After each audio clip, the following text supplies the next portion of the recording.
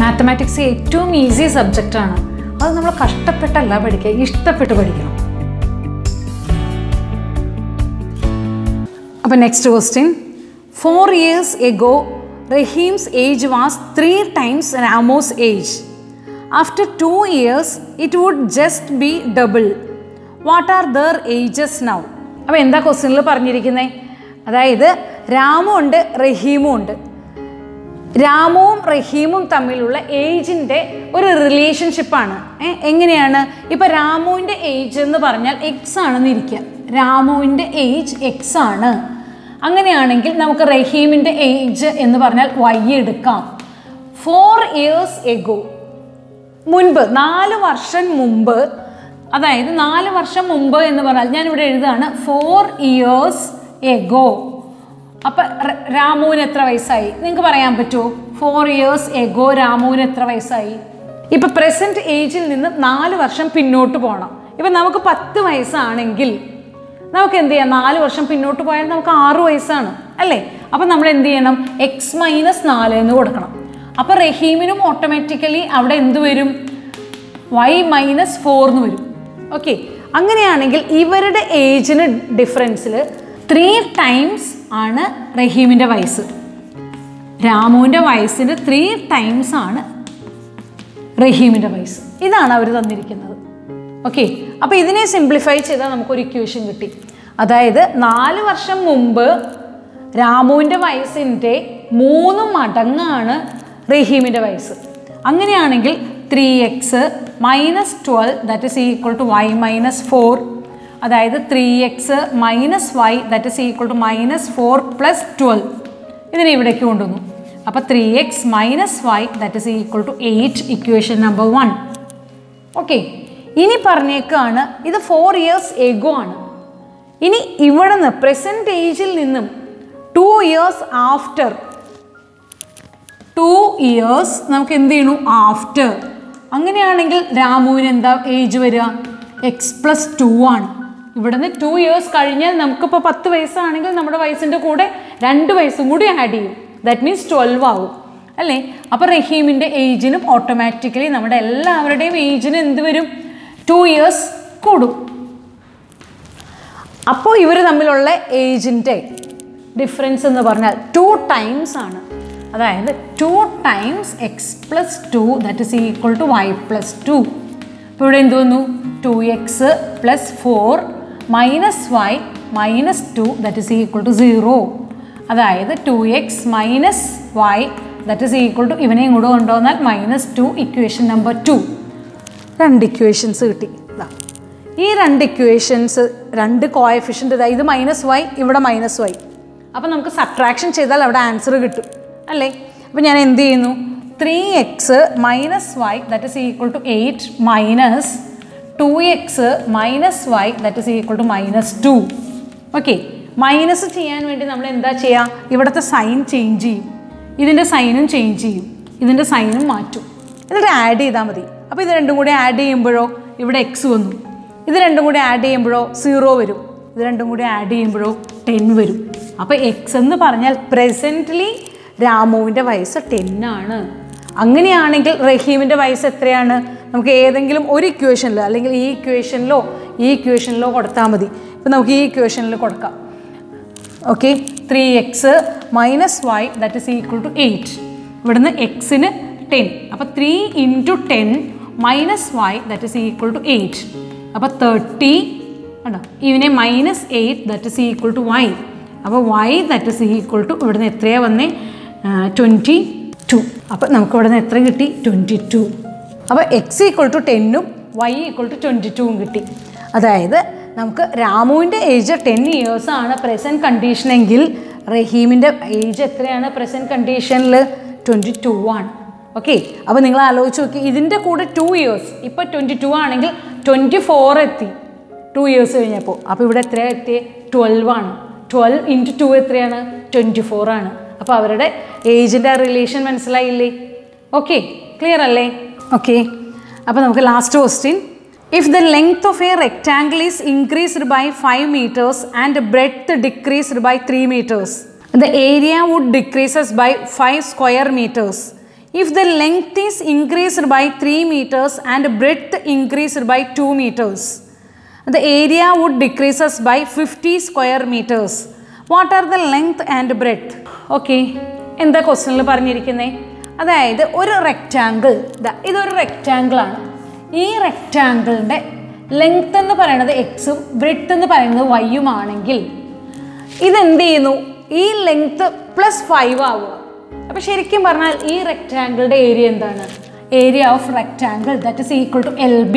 എല്ലിൻ്റെ സ്ഥാനത്ത് XY. അപ്പോൾ ഏരിയ XY ആണ് അല്ലേ? ഇനി പറഞ്ഞിരിക്കുകയാണ് ഈ റെക്റ്റാങ്കിളിൻ്റെ ലെങ്ത്തിൻ്റെ കൂടെ 5 meters ആഡ് ചെയ്യുന്നു. 5 meters ആഡ് ചെയ്താൽ ഇതെന്തായി മാറി? X+5. ഓക്കെ, ഇതിൻ്റെ കൂടെ എന്ത് ചെയ്യുന്നു? 3 meters ലെസ് ദാൻ ചെയ്യാം. ശരിക്കും ഒറിജിനൽ ലെങ്ത്തിൽ നിന്ന് 3 meter കുറവാണ്. അപ്പോൾ ഇവിടുത്തെ ഇതെന്താണ്? Y-3 ആണ്. അപ്പോൾ ഇത് X+5ഉം ഇത് Y-3ഉം. ഇത് എല്ലും ഇതെന്താണ്? ബ്രെഡ്ത്തും. ലെങ്ത്തും ബ്രെഡ്ത്തും തന്നു. അങ്ങനെയാണെങ്കിൽ ഏരിയ നമുക്കറിയാം. അതായത് area that is equal to length into breadth. അപ്പോൾ ഒറിജിനൽ ഏരിയയെക്കാളും അങ്ങനെ വന്നാൽ ഏരിയ 5 square meter കുറവാണ്.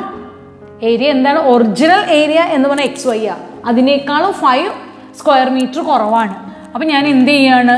ഇവിടെ നിന്ന് ലെങ്ത് ഇൻറ്റു ബ്രെഡ്ത്ത് ഏരിയ ആണ്. അപ്പോൾ X+5 into Y-3 that is equal to ഒറിജിനലിൽ നിന്ന് 5 square കുറവ്. ഓക്കെ, ഇപ്പോൾ മനസ്സിലായോ? ഇത് ശരിക്കും ഒറിജിനൽ ആയിട്ടുള്ള റെക്റ്റാങ്കിളിൻ്റെ ഏരിയ XY. ഇതിൽ നിന്നും 5 square meter കുറവാണ്. ഏരിയ 5 കുറവാണ്. അപ്പോൾ ഞാൻ എന്ത് ചെയ്തു? ഇതിനെ മൾട്ടിപ്ലൈ ചെയ്യാൻ പോവാം. XY ഇതിനെ ഇവിടേക്ക് മൾട്ടിപ്ലൈ ചെയ്താൽ -3x + 5y -15 that is equal to XY -5. ഈ XYയും കട്ടായി. അപ്പോൾ ഇവിടെ നിന്ന് എന്തോന്നു? -3x + 5y that is equal to 15 -5. Okay, അപ്പോൾ -3x + 5y that is equal to ഇവിടെ എന്തോന്നു? 10. -3x + 5y that is equal to 10. Equation number 1. ഇത് ഒരു കണ്ടീഷൻ പറഞ്ഞേക്കാം. ഇനി മറ്റൊരു കണ്ടീഷനിൽ ഇത് ഈ റെക്റ്റാങ്കിളിൻ്റെ ഏരിയ ഇങ്ങനെയല്ല, ഇതാണ് എക്സും ഇത് വൈയും ആണ്. അപ്പോൾ അതായത് ഇതിൻ്റെ ഏരിയ എന്ന് പറയുന്നത് XY ആണ്. ഇങ്ങനെ വന്നാൽ ഈ കണ്ടീഷനിൽ എക്സ് കൂടുതലാണ്. ഇവിടെ എന്താ പറഞ്ഞിരിക്കുന്നത്? 5 ആണ് ലെങ്ത്ത് കൂടുതൽ. ഇവിടെ 3 ബ്രെഡ്ത്ത് കുറഞ്ഞു.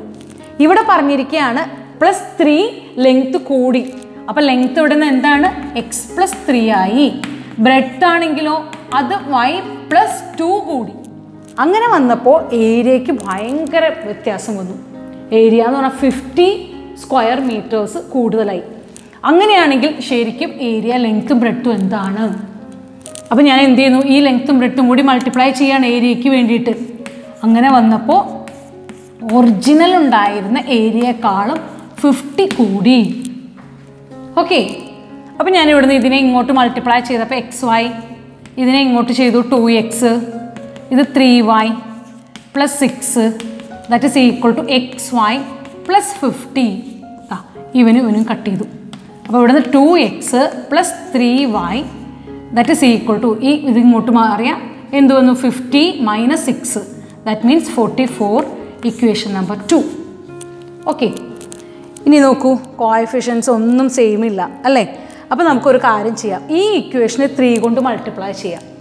ഈ ഇക്വേഷനെ 3 കൊണ്ട് മൾട്ടിപ്ലൈ ചെയ്താൽ 6x 9y that is equal to 44 × 3.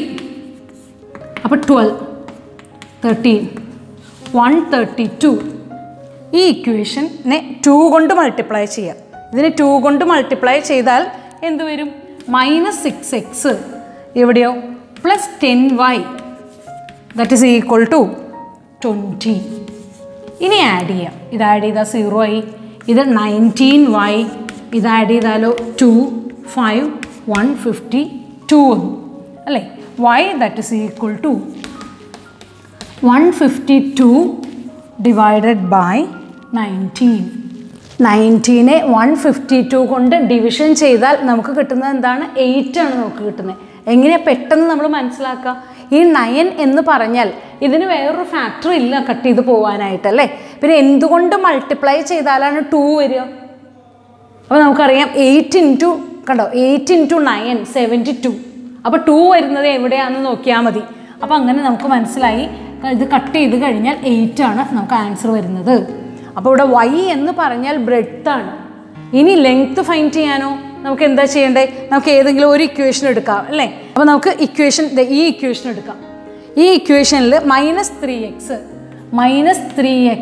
Plus 5y 5 into y എന്ന് പറഞ്ഞാൽ 8 that is equal to 10. Okay, അപ്പോൾ -3x that is equal to നമുക്ക് എന്ത് വന്നു 10 മൈനസ് നമുക്ക് ഇവിടെ നിന്ന് എന്താ 8 5 40. അപ്പോൾ ഇവിടുന്ന് -3x that is equal to -30.